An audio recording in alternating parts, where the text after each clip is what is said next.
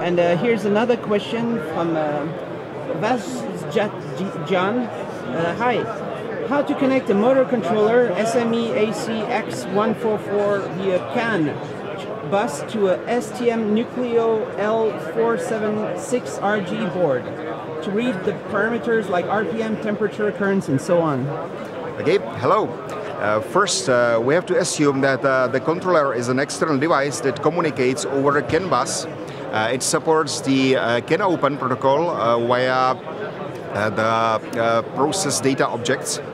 So, if you want to connect it to the Nucleo board, you need to equip the Nucleo board with a CAN transceiver, which would be the extra connection because the CAN transceivers are not naturally implemented on the Nucleos.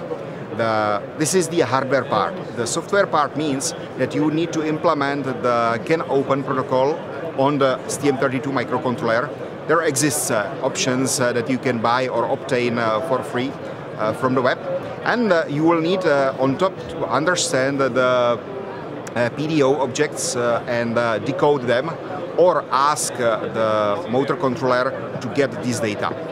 So you need to assemble all these three parts together to be able to obtain this task.